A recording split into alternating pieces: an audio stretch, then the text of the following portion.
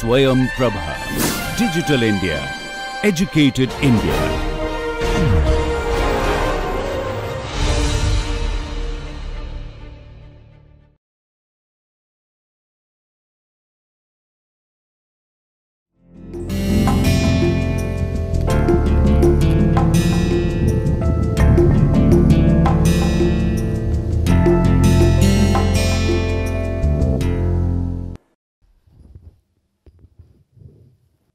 Hello dear learners, welcome to the session of Managerial Economics. I am Dr. Supriya Jain, working as an assistant professor in the Institute of Business Management at GLA University, Mathura. Let's start with our today's session, and before we proceed further, let us have a look to the topics which we have covered in our previous session. In the previous session, we have talked about monopoly market as well as monopolistic competitive market. We have understood the different feature of these markets, and we have seen how we can determine the price and output under the short run as well as in the long run.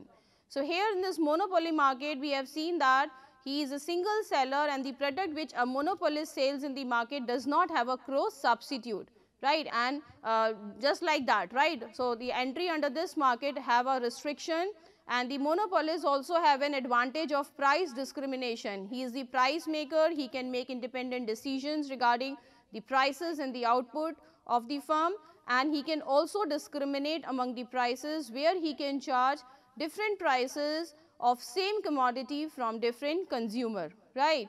Thereafter, we have talked about demand and revenue curve of this monopoly market, and like I said, demand in the monopoly market is highly inelastic, because the seller is the single seller and does not have a close substitute. So, usually we say that the demand under this monopoly market is highly inelastic, and because of that, this is how we represent the demand curve of the monopoly market, which will be downward sloping, right. This AR is the demand curve, and it is it is steeper because the demand is highly inelastic, right, which states that a lesser change or higher change in the prices causes a lesser change in the demand, and below to this lies the marginal revenue of the curve. Whereas, if we see the demand curve of monopolistic competitive market has a highly elastic demand, because in this market there are lot many firms working in the market, and the products which they are selling are of close substitute of each other. So, if you look at the demand curve of the monopolistic competitive market, this is how we represent the demand curve for the monopolistic competitive market, which is again downward sloping curve, but this curve is a little flatter, right. In the case of monopoly market, demand curve is steeper in nature, whereas in monopolistic competitive market, the demand curve is a little flatter, represent that the demand here is highly elastic in nature, and below to this again lies your marginal revenue curve, and this is how we determine the price and output in the short run as well as in the long run. Thereafter, we have seen the price and output determination in short run as well as in the long run under monopoly, and basically there is a little difference between the short run and the long run consideration, because in this monopoly market, being a single seller, a monopolist firm usually earn supernormal profit, because there is no close substitute of the commodity, but it is not always that a monopolist will always earn supernormal or abnormal profit, right. There can be a possibility where monopolist can also earn normal profit or might can incur a loss. And the only difference here in the monopoly market in the short run and the long run is that in short run we have certain factors which are of fixed nature, whereas in long run there are no fixed inputs. We have all the inputs which we can vary to change the size of the operation. And one thing which we have understood here under the monopoly market, that monopolists need not have to work up to the equilibrium point, because he can make this independent decision. He can produce up to the point where a monopolist is able to increase his profit margins, right. So, it is not very important for the monopolist to work or to reach up to the equilibrium point only, right. Thereafter, we have talked about price discrimination. As we have understood, this is a art of selling a same commodity to different people at different prices, and who can discriminate among the prices of the commodity. For that, we have also talked about some specific conditions, right. a person who has control over the supply of the market can only discriminate among the prices. A person who is capable of dividing the market into two or more sub-markets, right, because in a single market you cannot charge different prices, and for that these different markets should have different price elasticities also. That is again very important. And lastly, we have seen that no one from the low price market is capable of buying from the low price market and sell it to the other price market. If people have started doing that, in that case that monopolist will reduce left the control over the supply and might not be able to discriminate among the prices, right. So, how a monopolist is going to determine how much quantity should be sold in one market and what should be the price, and how much quantity should be sold in the another market and what should be the price in the another market. So, for that we have also understood this price and output discrimination, right, determination under this price discrimination in our previous lecture. And lastly, we have talked about monopolistic competitive market. This is the market where we have large number of buyers and seller, and the product which they are selling are of heterogeneous nature, right. And this is very important because this is one thing on the basis of which the competition is there, right. Under the monopolistic competitive market, the competition is not on the basis of prices, but on the basis of product, right. How well you are able to differentiate your product from the others, right. So, that determines the price of your commodity. Here in this monopolistic competitive market, selling cost also plays a very important role, because under this market firm spends lot of money on the advertisement and that will add it to the selling cost. Another important feature of this market that new firms entry is not restricted, right. There is an unrestricted entry as well as exit. Any new firm can enter into the industry and any existing firm can exit the industry any time, right.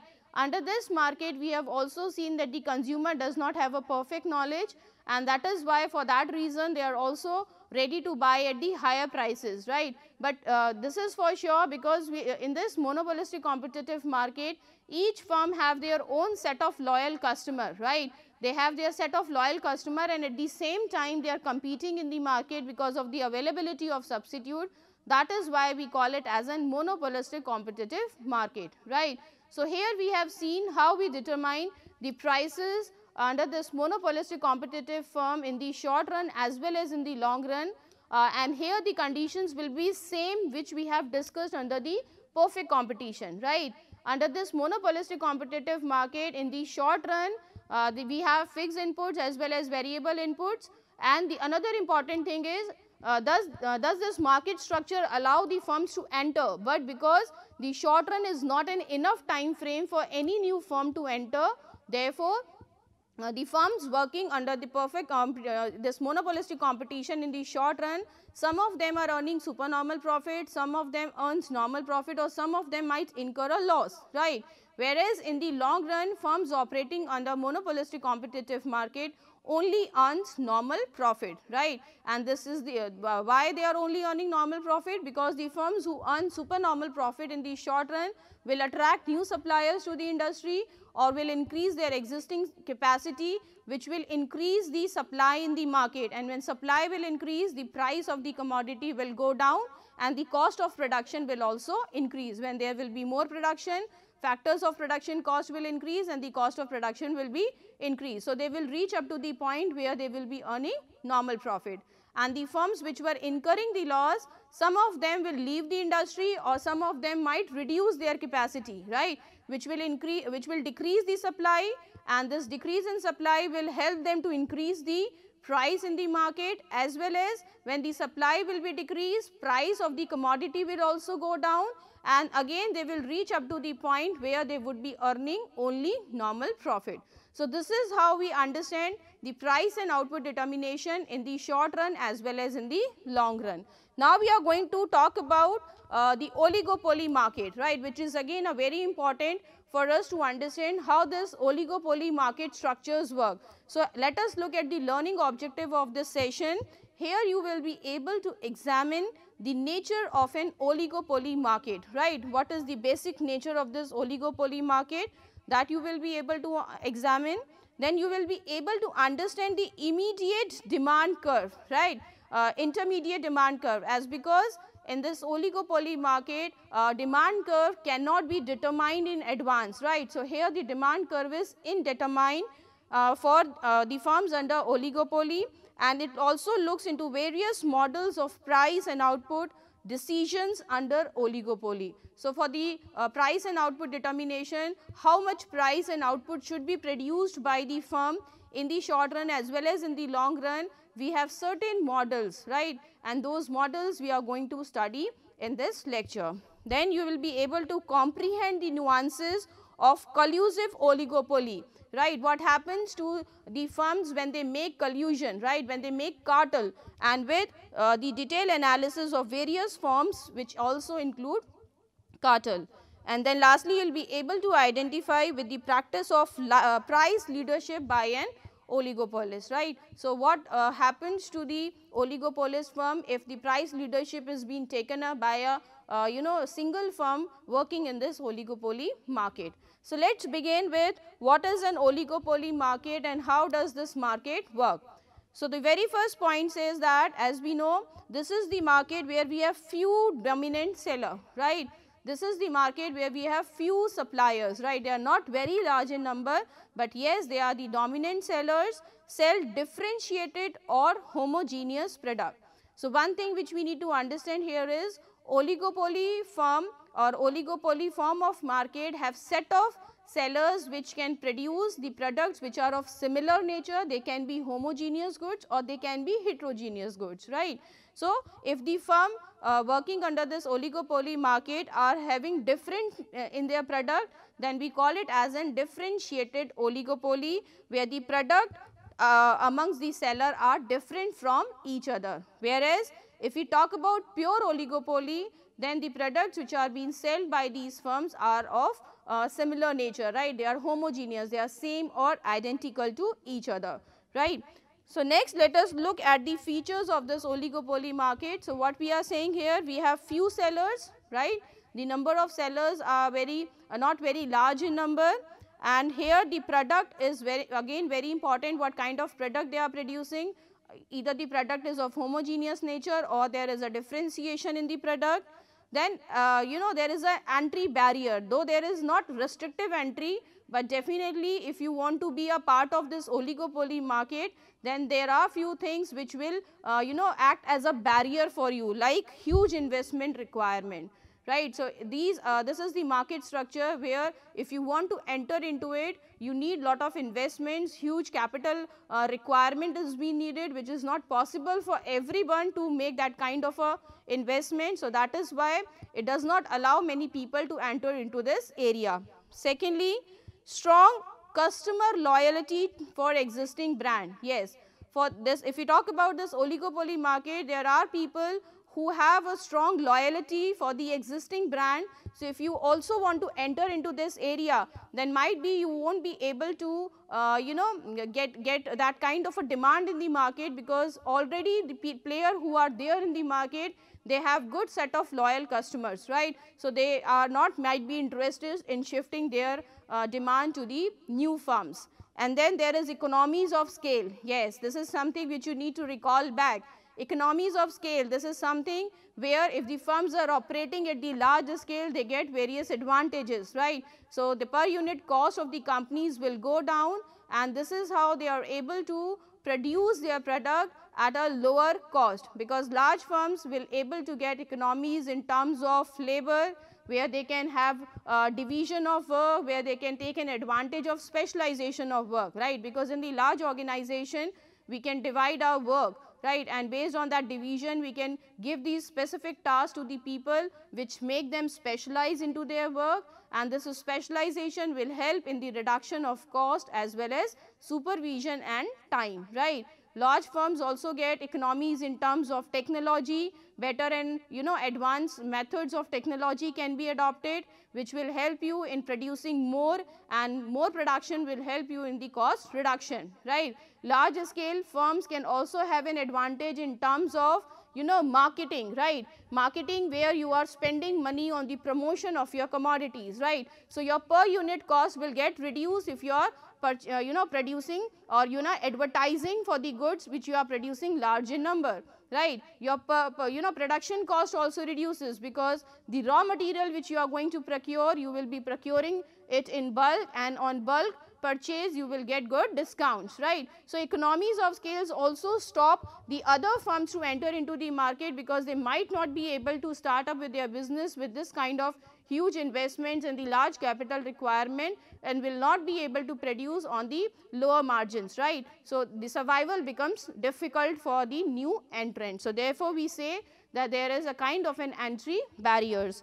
Then we have interdependence decision making. This is a very important feature of this oligopoly market, that they basically have a group behavior, right.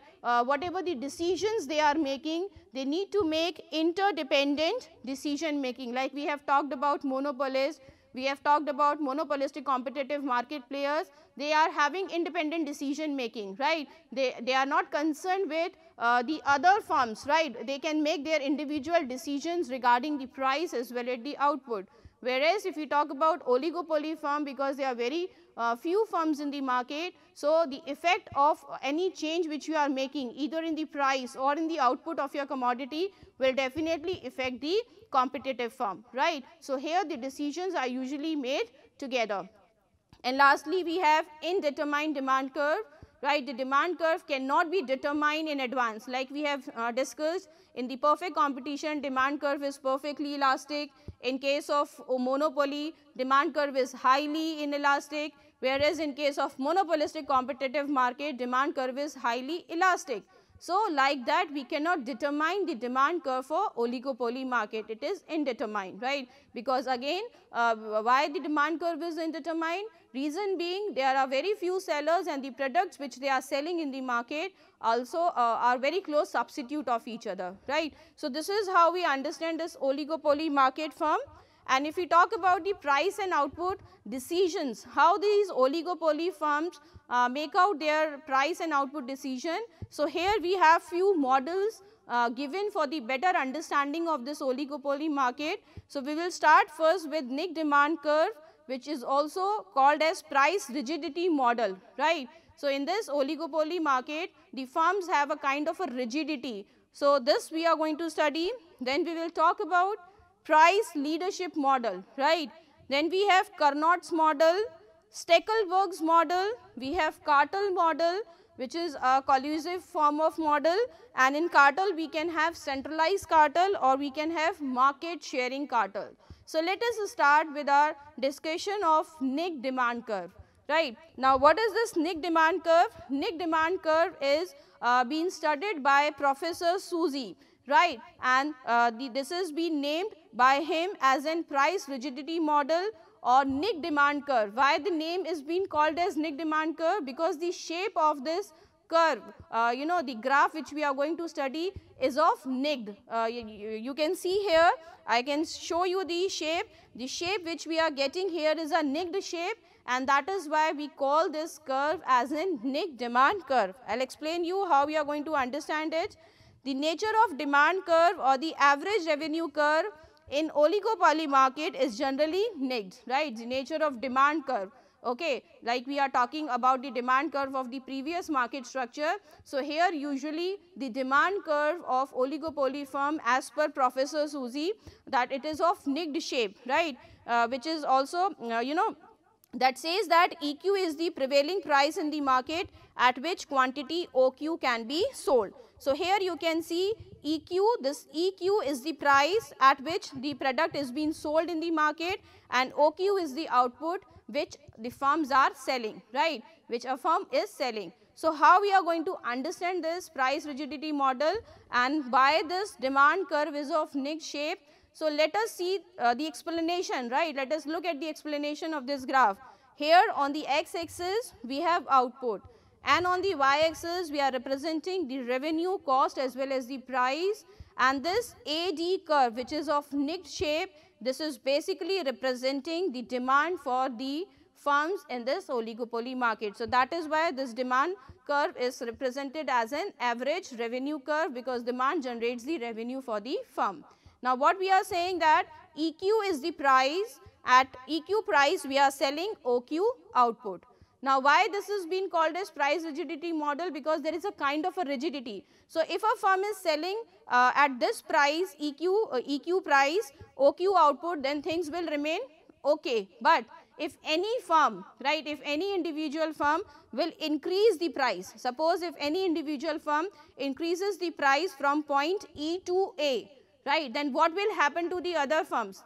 Definitely this firm who is going to increase the price of the commodity will not be benefited, because the other firms will not increase the prices of their commodity, and here because of the increase in the price of this commodity, people will shift their demand to the substitutes. So, here what will happen, the demand of the curve, demand marginal revenue of the curve will be downward sloping, right. There will be lot of elasticity you will see, right, because when there will be an increase in the price of any individual firm and the other firms are not increasing the price, in that case the firm will lose its customer, right, they will shift to the substitute goods. Whereas, if that individual firm will reduce the price of the commodity for any reason, right, if they want to reduce the price, then what will happen, the other firms will also reduce the price, right. And again, if the other firms will reduce the price, then there will be no change taking place in the demand, because again the substitute product is also being available at the lesser price and you are also making it available at the lesser price. So, here demand would be of inelastic nature, right. If you further increase the price, the other firms will also increase the price. So, there will be a kind of a price war will take place, right, but you will not get benefited neither by increasing the price nor by decreasing the price, right. So, what we are trying to understand here with this price rigidity model or the Nick demand curve model, it says that here it will be beneficial for the firm if they will sell on the price which has been determined by the firms altogetherly, rather than making any individual decision regarding the price. There is a sort of price rigidity, because neither increase in the price is going to give the benefit to the firm, nor the decrease in the price will give any benefit to the firm. Even if you can say that if the price war started, it will benefit the customers only, right, customer will be at benefit. So, here you can see if you will continue with the reduction in the price and the other firms also continue with the reduction in the price, your marginal revenue curve can go below 0 also, and it can be negative, right, which is not good for the firm, right. So, let us look at the deeper understanding of this oligopoly model, which is known as Nick demand curve model or the price rigidity model. We are saying that if oligopoly firm tries to reduce the price, right, like I said, if a firm try to reduce the price to attract more customers, other competing firms will follow him by reducing the price also, okay. So, if they are reducing, if this oligopoly firm will reduce the price, other firms will also reduce the price. Therefore, customer will remain indifferent, right, there will be no difference in this case. So, in other words, this part of demand curve will be steeper, showing relatively less elastic demand curve. So, you can say in this curve, this part of demand is of inelastic nature and this part of demand curve is of elastic nature, because when you will individually increase the price, the competing firms are not following you and you will see a sudden shift in the demand of your commodity, because people will shift to the demand of the other commodity, right, because their price will be lesser. So, here the demand will be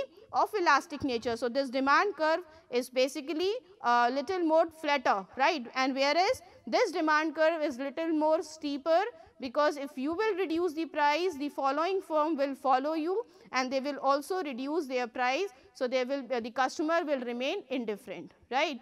So, this is what is called as price rigidity model or Nick demand curve model.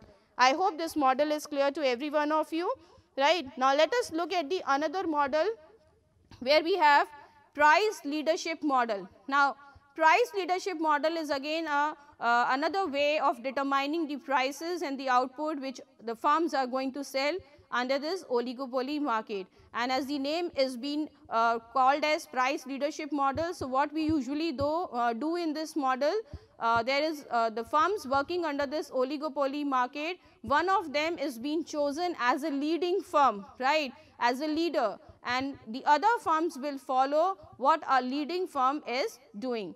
So the model known as price leadership model under the oligopoly, and in this model one of the oligopoly firm may be elected as a price leader, and this election of a leader can be done on different criterias, right. So different criterias may be used to elect a price leader. It may be a firm who is a dominant player who produces the large proportion, a single firm who is producing the large proportion of the total market supply, or maybe a firm who earns the largest profit, or the firm producing at the minimum cost. So there can be any criteria which you can take for choosing the leader in the market, or there can be a firm who is able to do all of these, producing the highest output, having the minimum cost and earning the largest profit. So that particular firm would be considered to be a leading firm. So here let us look at this graph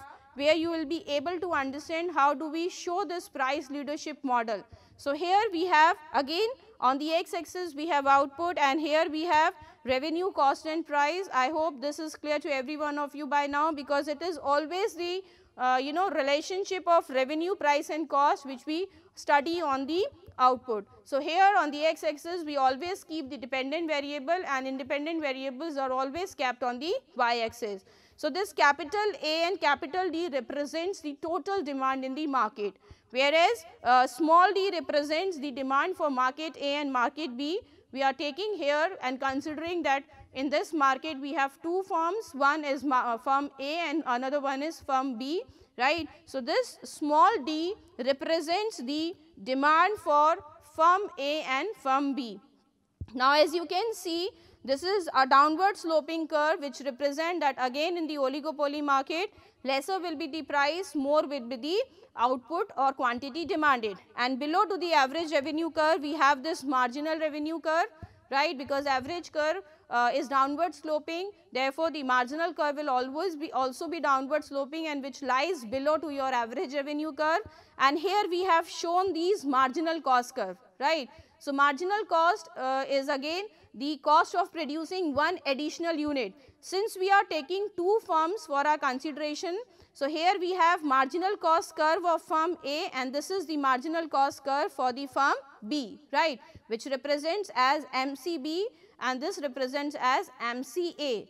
And if you remember, we need to calculate this equilibrium point, and the equilibrium point is the point where the marginal cost is equals to the marginal revenue, and where the marginal cost curve cuts the marginal revenue curve from below. So here we have this marginal cost curve for firm A, and this is the marginal cost curve for firm B. So you can see we will get this equilibrium point, and equilibrium point for firm A will be this point and for firm B will be this point, because at this point MCB is equals to PB, right. This is the equilibrium point for firm B, and at point PA the firm A is getting the equilibrium, because here the marginal cost and marginal revenue of the firms are equal. Okay. So let us look how these firms are working and how we are going to find out the leading firm. So you can see that firm A is producing OQA based on this equilibrium point, right. This is the output which firm A is producing, and firm B is producing OQB, right. So this is the output which is being produced by the firm A. Firm is producing up to OQA, right, and whereas the firm B is producing OQB, right, based on the equilibrium point. And if you look at the price, this will be the price for the firm A and this will be the price for the firm B, right. And if you look at the profit margin of firm A is this, and the profit margin of the firm A is the difference between this point, right. So you can see with this graph, firm B is producing more, right, and the cost of production is lesser, the price in the market are lower, and the profit margin is also higher. So if we are comparing these two firms together and to find out the leading firm in the market, we will choose B firm as a leading firm, because as compared to the firm A, firm B is producing more of the output, selling product at the lower price and having the more profit margins, right. So how we are choosing a leading firm in the market, that we can see with this price leadership model, right. So I hope this model is clear. Again we have this explanation given here what we have discussed. As you can see, firm B attains the equilibrium point at PB where its marginal cost curve is MCB, right, which intersect the MR curve, and they fix up the prices, that is MQB, and produces OQB output, right. This OQB output they are producing and they fixes the price, that is MQB, right, whereas firm A produces OQA output and they are keeping the price, that is RQA, right. So what we are trying to find out here, we are finding out the leading firm who is doing the best, right, who is producing more at the lesser pricing, they are selling to the market and they are able to generate more profit, right. So this is all about our price leadership model. I hope it is clear. And now let us move to the third model, which is called as Carnot's model, right. Now what are the implications of this Carnot model? Let us look at the understanding of this model. This model is basically given by Augustin Carnot, right. The name of the person who studied this model is Augustin Carnot, and this model is based on certain assumptions. So for the understanding of this model, it is very much important for us to know the assumptions. So the very first assumption says that each firm aim at maximizing profit. That we already know, because all the firms have this objective of maximizing profit. So where they will be able to get this maximum profit? At the equilibrium point, and here the equilibrium point is the point where the marginal cost is equals to the marginal revenue. This we have already seen from our previous study also, that equilibrium point will be the point where the firm will have their marginal cost equals to the marginal revenue. The additional cost of producing one product gives you the same additional revenue by selling that commodity will be the equilibrium point. The second assumption of this model says that the cost of production is nil, right. So this is the assumption which we have to make. Why it happens, how it happens is not what we are questioning here. These are the assumptions for our study, and as you all know, economics has certain laws and theories. We have certain models which are based on these assumptions. So if we are not assuming these things, it will be difficult for us to have this study, right. So here the cost of production is nil, and because these springs are available free from the nature, therefore the marginal cost is equals to 0, right. So here in this case, marginal cost is equals to 0. So to attain this equilibrium point, we can say that where the marginal cost will be equals to marginal revenue, it will be equals to 0. This is the assumption which we have already made. Now looking at the next assumption, we are saying that here in this case your market demand curve will be linear and it will be downward sloping, right, which states that again whenever there will be a change in the price taking place, the output of the firm will be inversely related, right. When price will increase, the quantity demanded will decrease and vice versa. So that is why we are assuming that demand curve is downward sloping, which is a straight line. And then the another assumption says that each firm decides its price assuming that the other firm's output is given, right. So when we will talk about further in this model, you will get to know what we are trying to understand here in the assumption of this model.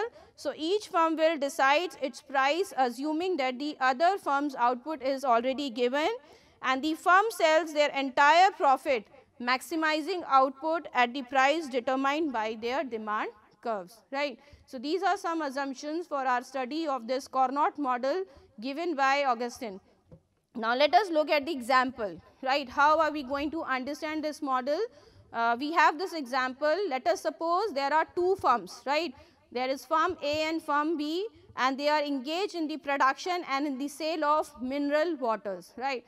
Usually this is the model given for the study of duopoly, right. And as we all know, duopoly is again a further a form which is also available in the oligopoly market. So if in oligopoly market we have only two sellers, duo means two, right. So that particular market would be considered to be as a duopoly market, but this Carnot model is also applicable for the study of oligopoly, and that is why we are talking here, right. If the firms are more than 2, then also we can have this study of Carnot model, right. So let us see that there are 2 firms and they are engaged in the production and sale of mineral water, right, and each firms own a spring of mineral water which is available free from nature, and that is why we have assumed that the marginal cost of these products will be 0, right. And to understand, the crux of this model is the situation in which the firms ignore the interdependence and take decision as if they are operating independently. Now, one thing you have to understand here, since we have talked about the features of this oligopoly market, that there is always an interdependence, right. Whatever the firms they are deciding, either the output or the price of their commodity, they always take into consideration the impact or the effect on the competing firm. But here in this model, we have assumed that the firms behave independently and they are not making any interdependent decisions, right. So one firms enter the market first and the other firms will follow, okay. So we have understood this condition also. There are 2 firms, one firm will enter earlier into the market and the other firm will enter after this firm which is operating already in the market, right. So here we have this Carnot model. Again we have this x axis where we have output, and here we can see that this DD is the demand curve, which we have already taken from the assumption that here in this case the demand curve will be downward sloping, stated that whenever there will be an increase in the price, quantity demanded will decrease and vice versa. So this DD is the demand for the market, and we have, like said, we have firm A and firm B, right. And if you remember, we have also made the assumption that here the marginal cost is equals to 0. So you can see the point where the marginal cost is equals to the marginal revenue, that point is called as equilibrium point. So here at point A we are having the equilibrium for the firm B and for the firm A, and at this point we have equilibrium for the firm B. So let us first talk about what firm A is doing here, right, because we have already understood that in this model one firms enter first, right, and then the other firms follow it, okay. So here we have demand curve. This demand curve also represents as an average revenue curve, because again this is going to give the revenue to the firm. So average revenue firm of this firm, this is the average revenue curve, okay. Now you can see average revenue, and this is the marginal revenue. This is the marginal revenue curve of the firm A, represents that the firm is producing half of the demand in the market. Let us suppose average revenue, the demand of the commodity is 2000 in the market, right. The demand of the commodity is 2000 units in the market. So the firm A is only producing 1000 units of the commodity. It is just going to produce the half of the demand, right. So that is why the MR curve is just half of this AR curve, and it is again below, it has been represented again as a downward sloping curve. So firm A is producing 1000 unit, and this is the marginal revenue of the firm, and the price at which they are going to sell the commodity in the market would be this price, right. This is the output which firm A is producing, and the price at which they are selling is the PO price, okay. So this is about the firm A. Now let us look when the firms B enter into the market, right. So when the firm B enter, A is already doing its production, right, of 1000 unit, keeping the half demand of the market. Now when firm B will enter into the market, it will further make an assumption that firm A will continue making its production, right, keeping in that consideration whatever the demand has been left in the market. Now firm B will enter and started their production, keeping that demand into consideration. Now here, as we can see, there is a demand of 1000 unit left in the market. So now firm B will enter, and because up to this point firm A has already made the production, this point has already been captured, this particular demand has already been captured by the firm A. So firm B demand curve will be this, right. So firm B demand curve will be only this much, and this is the demand which they have in the market, and this is the marginal revenue curve for the firm B, right, which is known as Stackelberg's model. Now, what is this model all about? This Stackelberg model is given by German economist H.V. Stackelberg, right? And he developed this model, and this model is basically the sophisticated firms. The firms determine the reactive curve or the reaction curve of the rival and incorporates it into its own profit function, right. So, based on this model, we are saying that the firms which are having the profit, right, the rival firm will try to understand their functions, how they are earning profit, and they try to incorporate that into their firm. So, let us have a look to this Stackelberg's model. So, this model basically talks about the equilibrium point. So, this is basically the extension of the Carnot models which we have discussed previously, right, and where we have seen how the firms are going to get their equilibrium. So, here at the point E, we are having this Carnot equilibrium, and we are saying that both the firms are going to produce the equal output and selling at the same price. So, as per this Stackelberg's model, if a firm A is a sophisticated firm, it will operate within the area, like you can say this is the sophisticated area of the firm A, and they will produce the output at which it can maximize its profit, as shown here in this figure A, right. In the follower firms, that is the leadership of a firm A will be following and act accordingly what a leading firm is doing.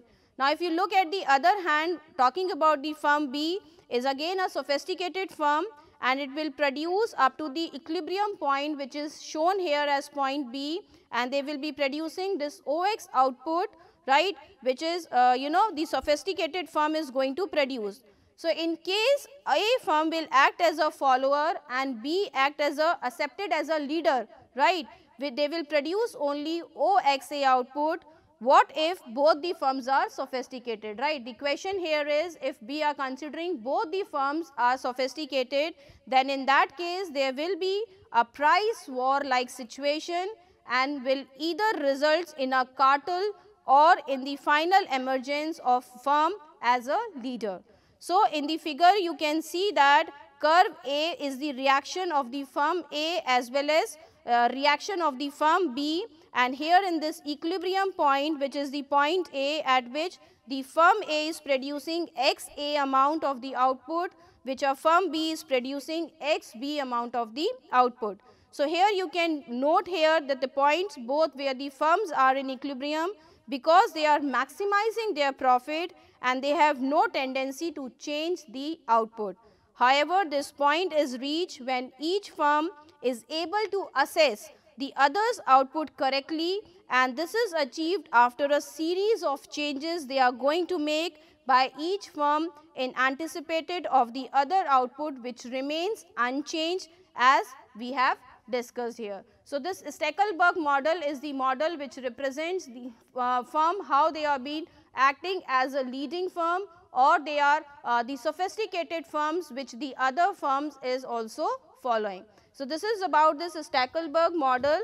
Now, let us move to the cartel model.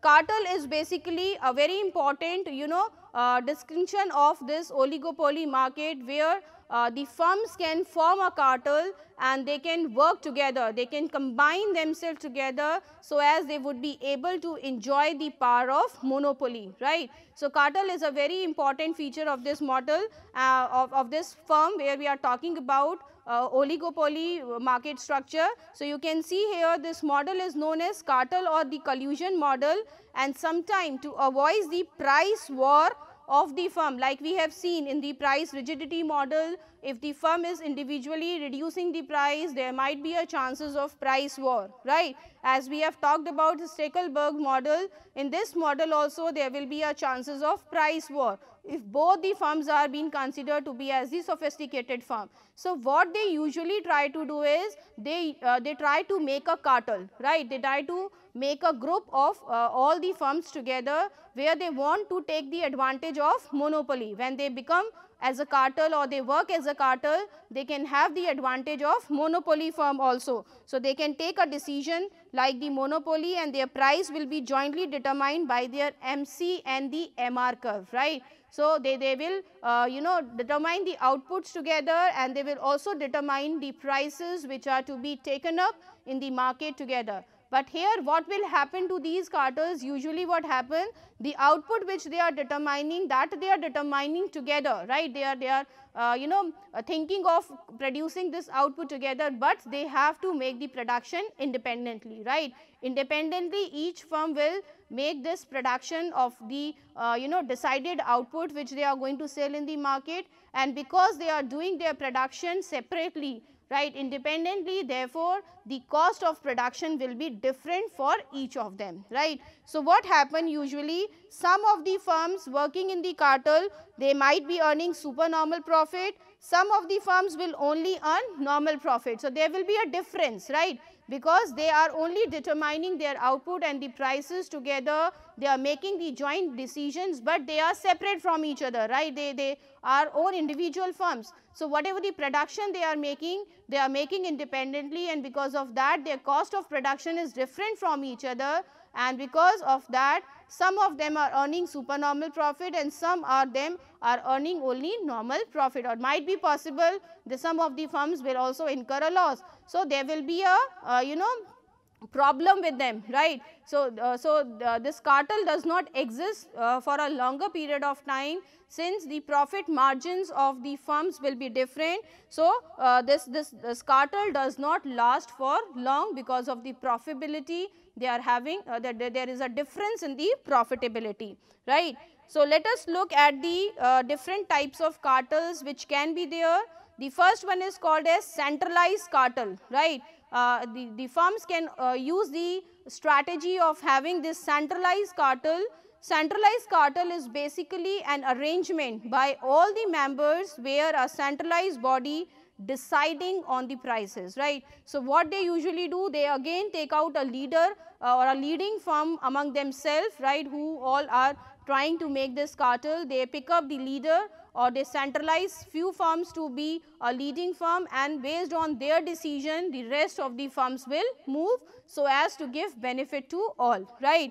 And the another way of doing or making this cartel can be your market sharing cartel, and here in this market sharing cartel an arrangement is being done by the firm where they divide the market share among them and fix the prices independently, right. So the market share they have divided already, like this is the share which you are going to understand, or this is the market which you are going to sell up your output, right. So they divide the market, they share the market, and independently they are making their own decision, right. So this is a kind of a understanding they are making with each other, so that all of them will be benefited and they should not be at loss because there is an interdependence of firm. So whatever we are doing, we need to take into account the other firms as well, right. So how the other firms are behaving, otherwise it will be a problem to us, because oligopoly is a market where there is an indeterminate demand curve and there is an interdependence on the other firms operating. So here we have different kind of ways of determining the price and output. The first one is the centralized cartel, where all the members make the arrangement and they make a central body where they are deciding their prices and the output. Whereas in market sharing cartel, they divide the market, right, they divide the market shares among themselves, and then independently they are making the decisions. So they should not be bounded by any one of them. Okay. So this is how they determine this cartel model, and sharing of market is aimed at maximizing profit. So this important consideration of this market sharing cartel is that they are sharing the market because they want to increase their profitability, they want to earn more and more, because if they will form a cartel, then there might be possibility that all of them have to react on the decisions made by every one of them independently, right, or interdependently, right. Whereas in market share, because here the market is being divided, right, people are clear about what market share they have and where they are supposed to sell the product and how much output is being required. So they make their own individual decisions and accordingly they can charge the prices. So here their aim is to maximize their profit. Now if we look at the managerial implication of this oligopoly market, right. So how a manager working under this oligopoly market has to behave or has to react?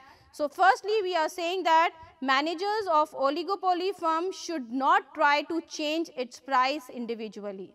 This is very important, right? With all the discussions we have made and with all the models we have studied here, this is one thing which is clearly, we can understand that an oligopoly firm will never be benefited by changing the price individually, because the other firms, if you are increasing the price, then other firms will not follow you, they will not increase the price, and then there will be your loss, right? You will be losing your customer, right? Whereas if you individually reduce the price, the other firms will follow you. They might also reduce the price, and then again there will be no change in the demand. So you are not going to get any benefit. So one thing which a manager has to keep into consideration, they should be not taking any decisions regarding the price individually. Rather, it is always better that they will discuss each other and then they will change the prices.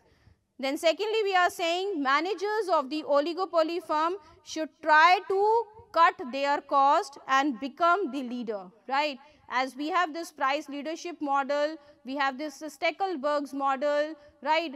We have this cartel, centralized cartel model, right? So here we have seen that always in the oligopoly market, if there is a leader firm, right, the other firms will follow. Okay, so it is always good if you want to increase your profitability and if you want to keep your prices. So in that case, you need to become a leading firm, and a leading firm will be the firm who produces with the lower cost, right, whose profit margins are more and who are also selling at the lesser prices. Okay, so if you are able to gain those economies of scale where you are able to reduce your cost and becomes a leading firm where you are making other firms your follower, then definitely you will have more of profits. Then third point says that oligopoly firms should try to make collusion, right, as because the demand they are having is a very close substitute, right, the products are very close substitute. So you cannot even determine the demand for this market. So if possible, so that you can enjoy the benefits of the monopoly, right, you can always go with the cartel, you can always make a collusion, because that will help you to have monopoly in the market. And monopolies, because this can act as a single selling firm in the market where you can have a control over the supply. You can also take an advantage of price discrimination, right? When all the firms combine together, they can take an advantage of price discrimination. They can charge different prices from different customers based on their paying capacity, based on their requirements, right? So monopoly advantage will also be there with this, with these oligopoly firms if they become, unite each other, if they make a cartel or if they make a collusion. Then lastly, we are saying that oligopoly firms should reasonably focus on selling, promotion and advertising. Yes, this is very, very important for these two markets, especially for monopolistic competitive market and the oligopoly market. These firms have to, take due consideration on their sales promotion activities, right? They need to focus reasonably on the advertisement and sales promotion so as to increase the demand of their product, because we have products which are of similar nature, which are identical to each other, or if there is a difference, then also they are very closely related to each other, right? So if you are advertising them well, if you are doing good promotions on your for your product, then definitely you will have more demand in the market, because here in this market consumer usually are indifferent between the choices of these commodities, right? See, better product you will be offering, better advertisement will be there, will help you to attract more and more customers for your product. So these are some managerial implications we have for the managers who are working under the oligopoly market. Firstly, we have seen that they should not be getting themselves indulged into changing their prices independently, because they are not going to give them any benefit. Neither the increasing price will be benefiting them, nor the decrease in the price will help them, right? Secondly, we have seen that they should always focus on reducing the cost of their product, right? And to become a leader, they should be doing certain activities where they can be opted as a leader by reducing the cost or by increasing the profit margin, right? so that they can take out their own decisions and the other firms will follow them. Third point, we have said that oligopoly firm can also have an advantage of monopoly market if they work as a collusion or they make a cartel, right. They can make various decisions and like a monopolist can take. So, it is advisable for them, rather than fighting with each other, they can unite with each other, right, and take better advantage of the market. And lastly, we have seen that oligopoly firms manager should focus on advertisements and sales promotion techniques as much as they can. So, this is all for our lecture today. Let us have a review of the topics we have discussed. We have talked about the features of oligopoly market. What is this market, right? Like we have very few sellers, but the sellers are dominant player in the market, and that gives the barrier to entry, right. There is no restrictive entry, but yes, there is a barrier to entry because these firms require heavy investments, right, and they have the economies of scale, and people also have a preference of their brand in this market, right. Here in this market, the product can be homogeneous or they can be heterogeneous. They can be different from each other, right. If the products are of different, if the products are heterogeneous, then it would be called as differentiated oligopoly, and if the products are of similar nature, if they are homogeneous, then we call it as a case of pure oligopoly, right. Here the demand curve is indeterminate. Again, in this market, selling cost plays a very important role, and there is always an interdependence, right, of the firms for the decisions regarding the price and output. And here in this market, there is also a price rigidity, because this will not allow the firms to change their prices independently, right. Then we have talked about the price output determination, how price and output determination can be taken up, right, where we have seen this Nick demand curve model. Nick demand curve model is also called as price rigidity model, and why it is named as Nick demand curve? Because the shape of demand curve is of nicked shape, right, which represents the earlier portion of the demand is of elastic nature, and the previous part of the demand curve is of inelastic nature, right. So, here in this model we have seen that how a price war will start in this model if all the firms are reducing their price, seeing the other firm has reduced their price, and it will not going to give them any benefit. Then we have talked about this price leadership model, and this model stated that the firms which are working under the oligopoly market, any of the firm can be chosen as a leading firm based on different criterias, and whatever is being asked by this leading firm or been done by this leading firm, the other firms will follow it, right. Then we have talked about this Carnot model. Carnot model has various assumptions, right, and understanding those assumptions, we have tried to make this a study between two firms, right, where one firms enter early into the market, right, capturing the half of the demand of the market, and then other firms enter into the market and also started their production for the remaining half of the remaining half of the markets, right. So, here usually if there are two firms, they are producing 1/3 and 1/3 of the total output in the market, right. Then we have talked about this Stackelberg's model. Stackelberg model talks about the further extension to the Carnot's model, where we are looking for the sophisticated firm, right, and we have seen the interaction of two firms, firm A and firm B, where one firm is being considered to be as a sophisticated firm and the other firm is being considered as a leading firm. So, how they are going to maximize their equilibrium, how they are going to maximize their profit, that interaction we have talked here under this Stackelberg's model. And lastly, we have talked about the cartel. Cartel is basically where the group, the firms working under the oligopoly market, they join their hands together and they work together as a cartel, as a collusion, right. Here we can have the centralized cartel, where the firms make the centralized decisions regarding the price and output of the product, and there can be a model where we can use this market sharing model or the cartel, where the market has been divided, the market share has been divided among the firms, and then thereafter they can make their decisions independently. So, this is all for our today's class, and here we have these reference books for this lecture. That is all. Thank you all of you.